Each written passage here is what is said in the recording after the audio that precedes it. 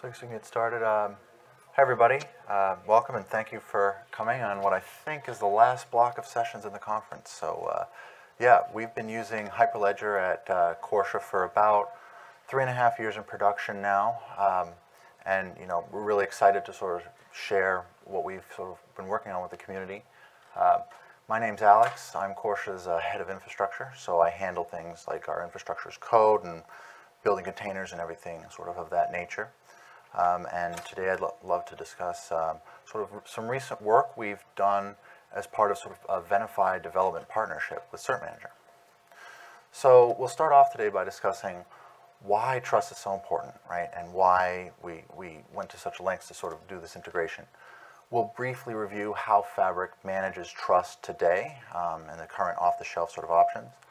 We'll double back a little bit to talk about why we at Corsha care so much about this in particular, and why we use a blockchain to accomplish our business goals. We'll briefly review how we use and deploy Fabric, and then move on to just a quick sort of overview of what cert-manager is, how it works, what it does, and how we use it in the context of our application, essentially.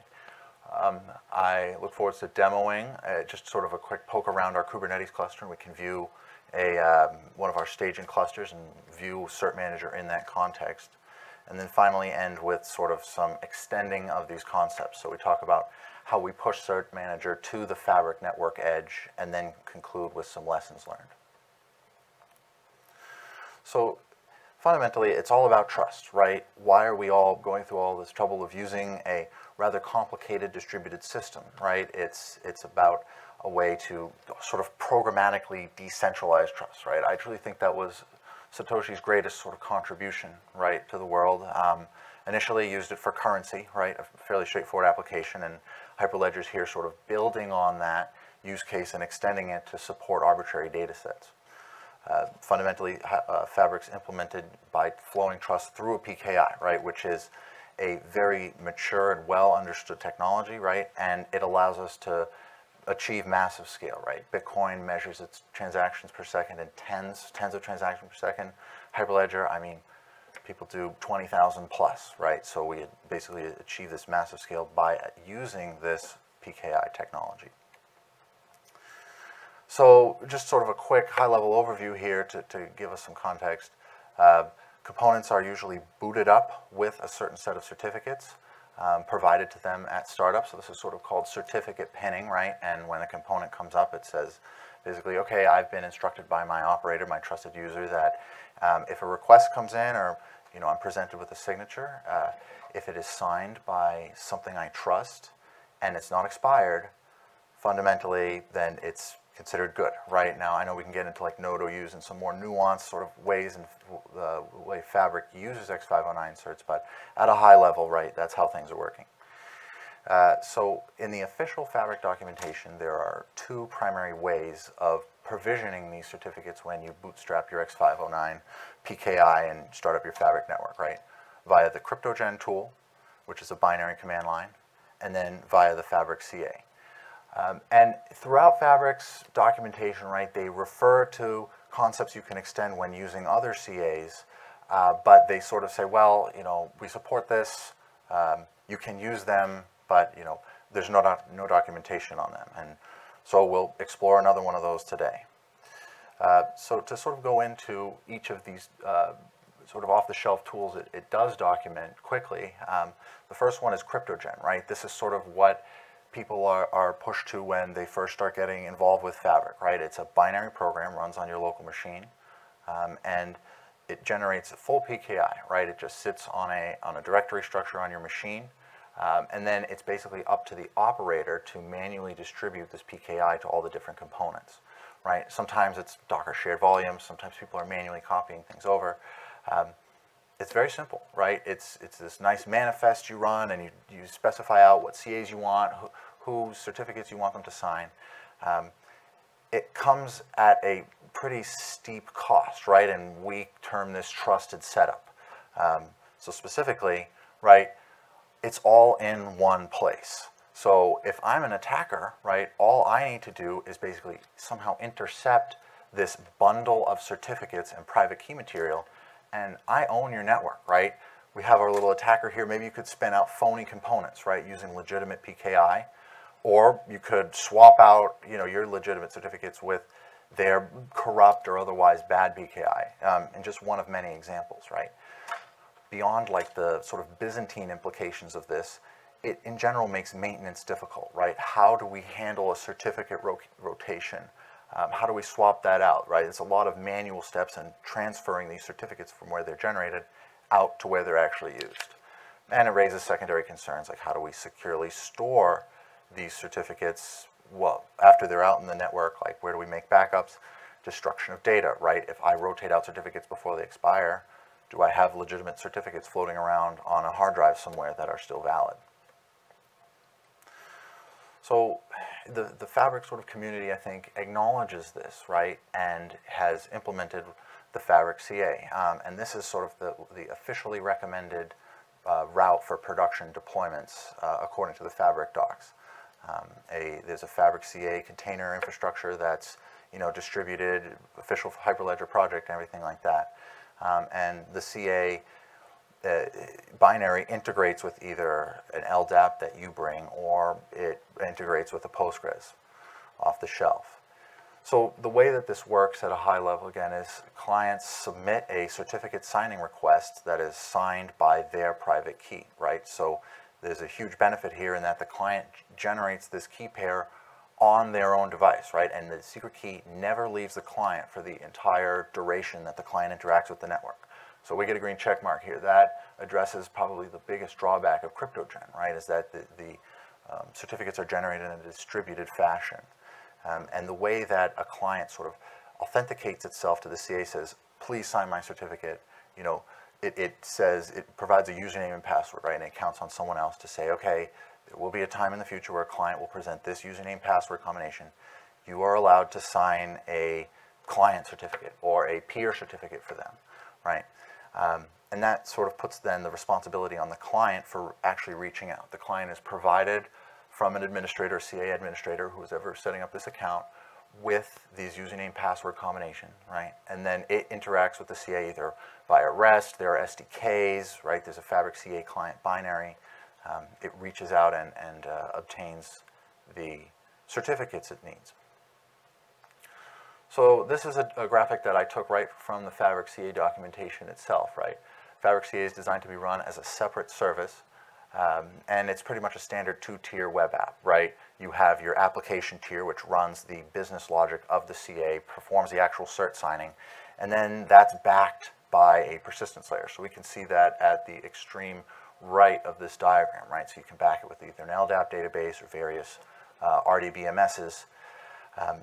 Fabric CA has its own configuration format, right? It has the concept of a bootstrapping. So if you have a root CA as in this diagram, the intermediate CA can contact the root CA, get its own CA cert signed, and then participate in the network. And again, this is all handled sort of asynchronously through a config. So what does this mean that, if you're deploying this and you want to use this in prod? Well, you have to follow traditional, service deployment best practices, right? Do things like load balancing, as they sort of reference in this diagram, again in the top right. And you have to address concerns like RDBMS scaling, right? It could become a scaling bottleneck. And again, these are all well understood technologies, but again, it is just sort of things that you need to keep in mind and keep in view. So what does this all mean? I mean, we've discovered that this is hard, right? Running a CA is hard. There are many large companies that make an entire business out of doing this, like VeriSign, DigiCert, right? There are always challenges around RDBMSs, right? Write replicas and that sort of thing. And just scale in general, right?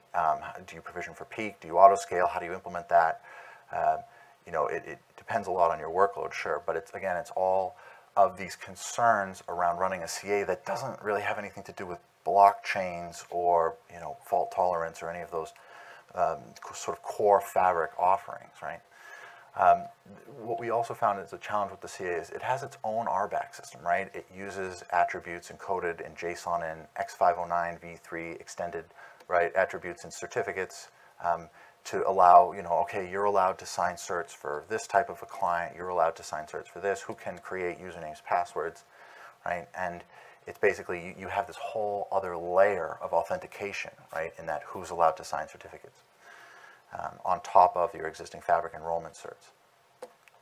We found that, the bootstrapping process can't really be extended well to third-party CAs, right? The concept of a bootstrapping sort of necessitates the ICA be talking to another Fabric CA at the root, right? Bootstrapping is sort of a unique thing here. So you can't talk to Venafi, or you can't go out and talk to like DigiCert or anything like that to get your certificate, using the bootstrapping process specifically. In terms of longer-term maintenance concerns, right, we use a separate CLI to interact with Fabric, right? Even if you're interacting over REST, right, using curl or something, or the Fabric CA client, it's on the client to implement this and invoke it in some way to get these certificates. So that begs the question, well, what happens upon cert expiration, right? We never went through with implementing this, but just sort of a quick thought experiment, right? You need to detect your certificates expiring soon, perform the CLI client call, right? And then somehow swap that into your node. And that's tough, right? We did it manually. So it's truly a hard challenge. And we had to tackle it because we care a lot about trust, right? So what we fundamentally do is we offer a security product, right? We built a cybersecurity solution on top of Hyperledger Fabric. And essentially what we offer is an MFA solution for APIs. So we have a little diagram here of the DLN is, again, top right. And what we do is generate unique identities per API client that we then validate down low at the service, right? And then go from there. What this means is that our deployments are typically mission critical, right? If you're a customer who is looking for this level of security for your API clients, a lot of government users and that sort of thing, so we need to drive the attack cost through the roof, right? We can't have one RDBMS because there are some well-resourced adversaries here that will attack any single point of failure. So we care about trust because our customers, in turn, must trust us. So just a quick sort of aside here, to give a little context, we deploy Fabric on a Kubernetes cluster using a tool called Helm, right? So fundamentally, we use one Kubernetes namespace to deploy the core Fabric components, along with some license management stuff. And again, we have our Fabric maintenance jobs scripted. Some are Kubernetes cron jobs, some are just one-off jobs. We have rebased all of the Fabric containers on Department of Defense Iron Bank containers to minimize our attack surface there. And all of this to deploy multi-tenant DLNs. So we have on the left a distributed ledger namespace that will be shared between many customers. Again, all separated out. And these are fronted by certain small microservices that, again, we implement as a company to sort of facilitate this interaction with Fabric. So on top of this, by using Kubernetes, right, we gain cloud agnosticism, right? We run equally well on-prem. There are customers that run us in a totally air-gapped environment on virtual machines and that sort of thing. GCP, AWS, Azure, we run on all three within the last year, and honestly within even maybe the last 4 months. So yeah, this is sort of what we're trying to protect, right? And we have so many challenges with scaling out the CA in particular as we scale out. Like, we've done some research work recently where we've deployed like 49 peers out, right? And it's like, how do you handle that scale and manage that trust? Right, so how do we scale a CA without needing to deal with the operational headache of running this big, scary, very powerful web service exposed to the internet, basically? And our answer to that was to adopt cert-manager. So just for those of us who aren't familiar with it, cert-manager is a open source project. And what it essentially does is it signs X509 certificates using pre-configured backends, which in cert-manager parlance is called an issuer. Here in this graphic, like we have multiple different types of backends we support, right? The ones I've listed here are the ones that it supports out of the box. There are tons of third-party plugins for Cloudflare or most of your other issuers, honestly. You know, if your DNS system supports the Acme protocol, right, you can issue certs that way. It works with HashiCorp Vault, right, and it works with all of these simultaneously. You could be running 50 of these, and again, it's a form of indirection, right? And on the bottom, it's issuing certs using this to, it can issue it to peers, Fabric clients themselves. We'll get into specifically how that's done later, or just your typical web service that needs an FQDN cert signed to serve its web UI or something like that. The way they accomplish this is cert-manager uses the Kubernetes API exclusively, right? So in Kubernetes, again, it's declarative infrastructure, right? Resources declare, I need a certificate. And they specify what they need, and again, we'll get into the specifics here. Cert-manager is always watching the cluster. It effectively subscribes to the Kubernetes API server. And as soon as that request is put on the cluster, it does the back-end work, right? It says, okay, you know, this peer wants a certificate signed by this CA, and it goes and it handles the interaction, and it just gives it back to the peer. All of the authentication and authorization is done by the Kubernetes RBAC API, right? So none of that is implemented in cert-manager. Kubernetes gives us so many features here that they just sort of delegate that out there.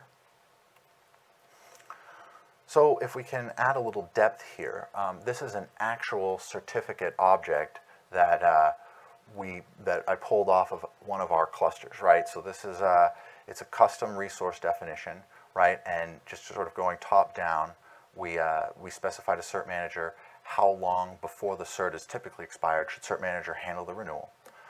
Right beneath that, I'm sure we'll all recognize these standard X509 fields like organizational units, common names, expiration dates, right? These are basically all copied verbatim into the signed cert, assuming the CA doesn't modify anything like that.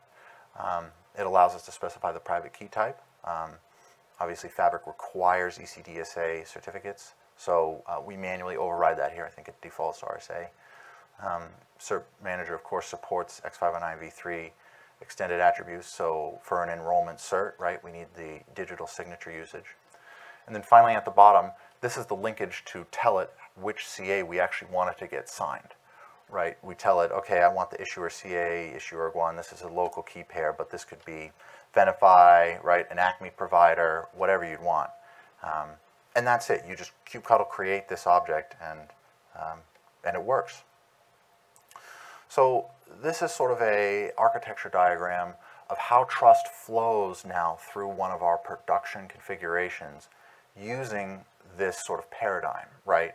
So we root all of our trust in air-gapped root CAs. So this is just offline key pair that never that never hits the internet and is never live in the cluster. We manually sign intermediate CA certs from those. We use a little Go binary we wrote internally, but you could use OpenSSL or anything. And those are what are given to cert-manager in a secret, right, as a key pair, and it is then registered as a CA. And then from each one of those, and we have 3 orgs in our production networks, and those all flow down into the peers. We run our orders in org 1, so the trust flows from there. And then towards the bottom, we have our Corsha auth server, which is how we, again, run RBAC and authorization on clients. And if a client earns its trust, basically, we issue a cert there, and the trust flows through there. And just a quick aside, our consensus policy is 2 of 3, right? So we can tolerate the loss of any one org. Cool. So yeah, now I think we have time for a quick demo. We're just going to explore a cluster, one of our staging clusters. So hopefully this will be large enough. All right, so first I'm going to just get the pods, and we can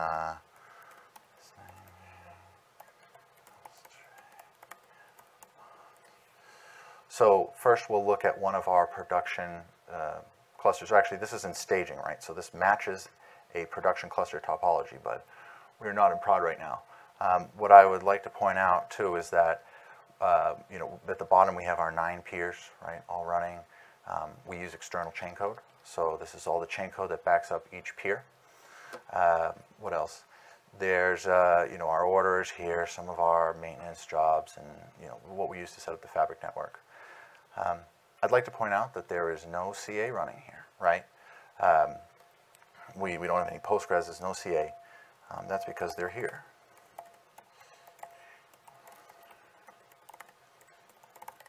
Get issuer.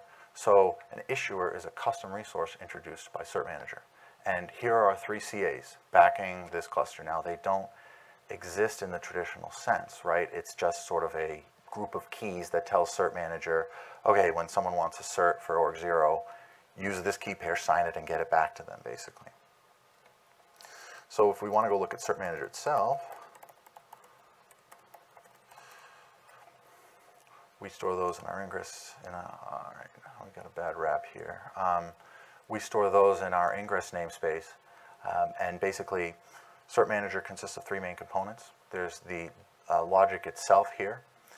This is the CA injector, so this configures the Kubernetes API server to basically trust cert-manager and to send all of its objects that it's creating to cert-manager to see if it needs to be signed or there's any action. And then these webhooks are listening from Kubernetes. So cert-manager configures a subscriber essentially on the Kubernetes API server, and as soon as anyone creates a certificate object or certificate request or anything else that's associated with cert-manager, these are waiting there and they are listening, and then they make changes to the object, invoke cert-manager itself, or whatever else is sort of needed to get taken care of. This is in an HA configuration, so we are scaled out, and we can sign several hundred certs per second, I think, honestly, in this configuration. So if we want to go look at the certificate objects themselves, we'll go back to our demo cluster here.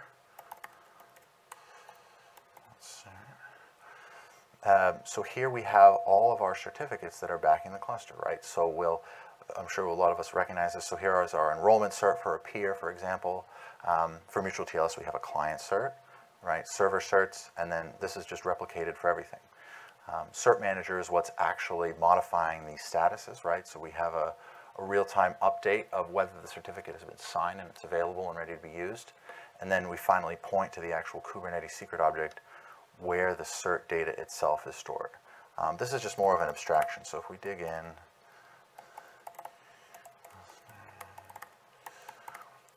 we'll grab this, or we'll grab an enrollment cert. Grab one of these enrollment certs at the bottom. Actually, we'll describe it. So we get the full sort of range of Kubernetes API commands. Again, this is all implemented in a custom resource definition. So we get basically real-time status on all of our certificates in the cluster.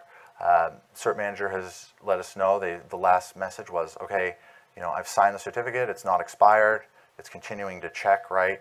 We have the time it expects to renew the certificate, we have the maximum age, right? We see all these sort of fields that we declared a few slides earlier in our definition. And yeah, again, our usages. So this is sort of the abstraction that Kubernetes holds, and that the cert-manager binary itself is watching to know when it's time to renew, if anything's up. Yeah, so the benefits of cert-manager aren't just in this sort of automation here, right? There are other add-ons that, again, work with this binary. It's an indirection point. So one of the things that we utilize at Corsha is it's called JetStack Secure. So these are the makers, basically, of cert-manager itself. And what this is this is an additional sort of add-on that we've put into our cert-manager object. And what this does is it synchronizes our cluster certificates. Now, just the certificate portions, right? No secret information leaves the cluster. And this is a SaaS. So now we and our security team can get a full sort of insight here into every certificate that's in our cluster, right? So if we dig in here to one of our certs, right, we could see it make some recommendations, right, in terms of certificate health, how we can better utilize these and better write these. Some of them, might not apply, right? Like we sort of have to use ECDSA for Fabric. But again, we can view the cert metadata.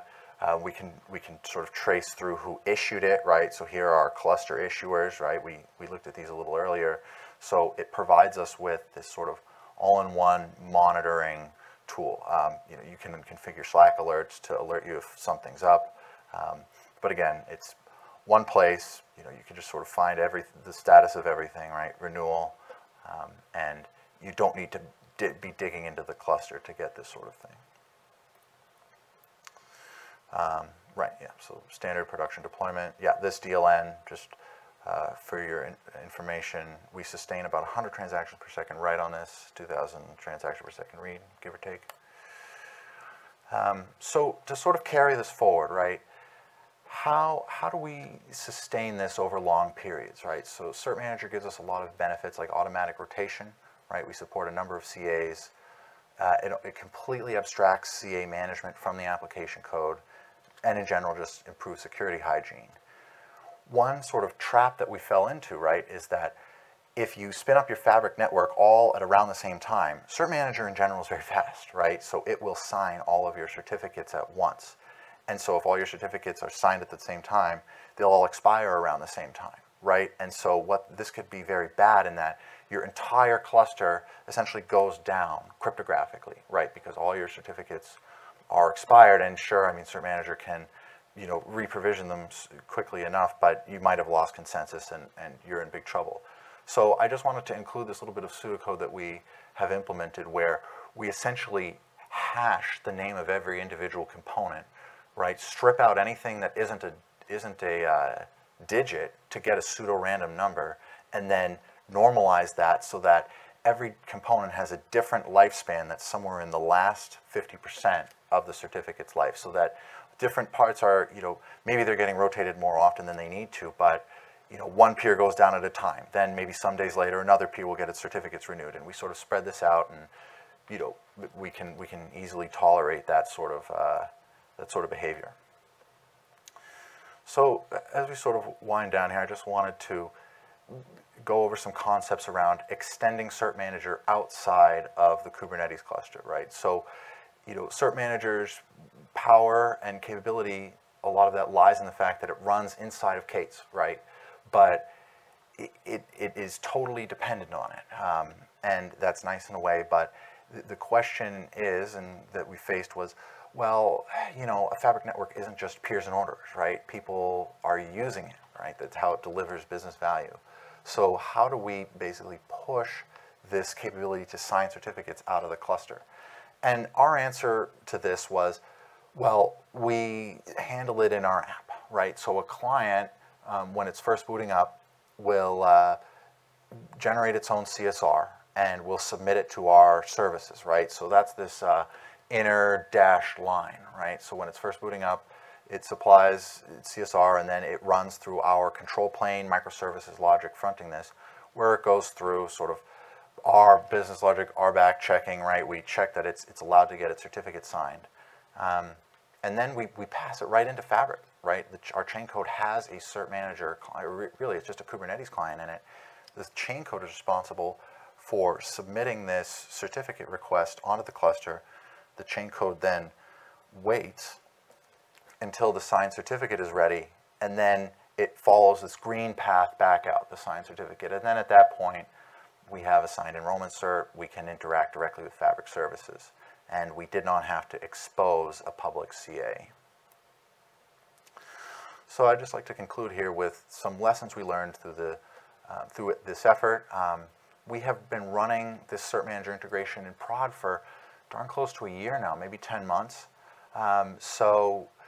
We found that Fabric components read their certificates once at start, right? So it's not like an ingress controller or something where you can swap the contents of the file system and it will immediately get used in the logic. This makes automated cert rotation challenging, right? You need to figure out how to basically get this application to read its updated certs, which are just silently updated in the background by cert-manager. So to get around this, we just use an off-the-shelf tool called the Reloader Helm chart. And what it does is it watches all the secret information that's attached to a pod, and when anything changes, it bounces the pod and restarts it, and then that solved that problem. Cert-manager is a best effort service, right? They don't really do a blocking operation or anything like that when you want a certificate signed. So what we have to do is sort of a two-phase here. We submit the certificate, and then we pull, or we submit the certificate request, and then we pull until the certificate is signed and ready to come back.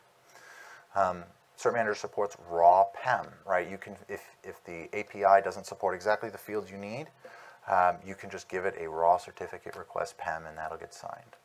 And lastly, if you manually create certificate requests so it's not matching a certificate object, which is what we do in the slide before for outside clients that are outside of Kubernetes, make sure to clean them up. Cert-manager will dutifully monitor them and keep them up to date, even if the client has long since come up, done its business, and stopped existing.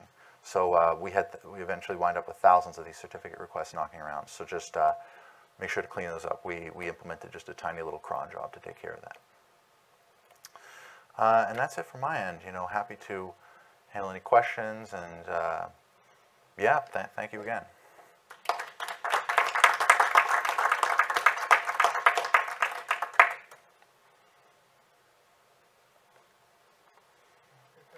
Please. So some certification processes are chained, right? So you've got an intermediate CA and then a root CA, and maybe you can have even more layers. Does the system also handle that? Sure. So yeah, the question was about chaining different tiers of CAs, essentially. So this currently does not. It's a really interesting question. I don't see any reason why cert-manager, you couldn't use it to sign an intermediate CA cert from a root CA. We just sort of do it manually. That is a deliberate business decision to keep that a manual process, because the root is sort of the root of everything, right? And that way we don't have a root CA that ever goes live on the cert. But I mean, it's an incredibly flexible tool, right? And at the end of the day, it is signing X509 certificates, so I'm sure you could chain it. Yeah.